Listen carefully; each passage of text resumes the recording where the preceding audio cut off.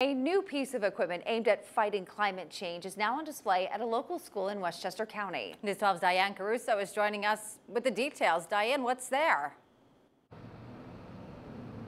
Good morning. Well, what's here is a tool called the Beast, and it's right now at the Fox Lane High School in Bedford. No need to fear, though. You can see it's just a school bus that's ready to protect the planet by fighting against climate change. The bus from Greenpower Motor stands for Battery Electric Automotive School Transportation, and according to their website, this is what it looks like. It's said to be a zero-emission electric vehicle that can hold up to 90 people, or in this case, students. The company, state lawmakers, local environmental advocacy groups, school officials will be here to check it out and figure out details like cost, maintenance, and more to see if they want to add it to their fleet.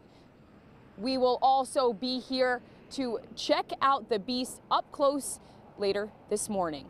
We're in Bedford. Diane Caruso, News 12.